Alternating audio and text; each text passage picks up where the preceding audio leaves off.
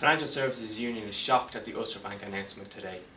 The bank has announced it's closing 22 branches, close to 20% of its retail network, and close to 220 workers face the prospect of compulsory redundancy.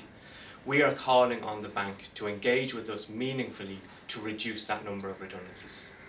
Let's be clear, Financial Services Union will be opposing this announcement. Ulster Bank made 280 million profit this year, paid a significant dividend last year to RBS, and as a consequence we believe that our members, the customers of Ulster Bank and the Irish economy is paying the price for RBS being a disaster of an organisation. We're also calling today on the government to step up to the mark and meet with us to look at a long-term strategy for banking, which includes looking at the future of the network, which will include this announcement, and we call on them to support that initiative today.